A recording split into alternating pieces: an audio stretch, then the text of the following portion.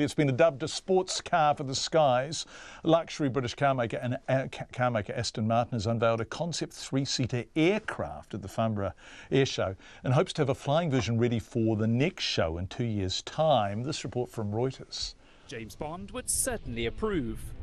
This is Aston Martin's vision for a luxury personal aircraft.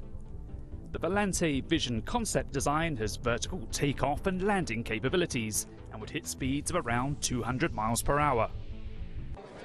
Unveiled at the Farnborough Airshow, Aston Martin is joining the likes of Airbus and Uber in a bid to revolutionise the way people travel. The same way that you have Uber and you have an Aston Martin, you'll have Uber in the skies and you'll have Aston Martin in the skies.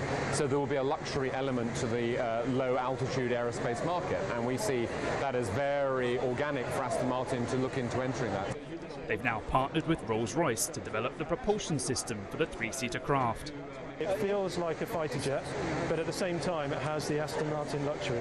We are using a combination of advanced motors, generators, power electronics and batteries all coupled together to make that Rolls-Royce propulsion system.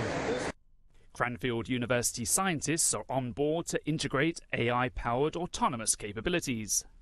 So the concept is to take it through being semi-autonomous and then to being fully autonomous in due course. Obviously you've got to detect what's going on in that external environment and then turn that around incredibly quickly in the computer system with the artificial intelligence built in to actually achieve the necessary level of autonomy.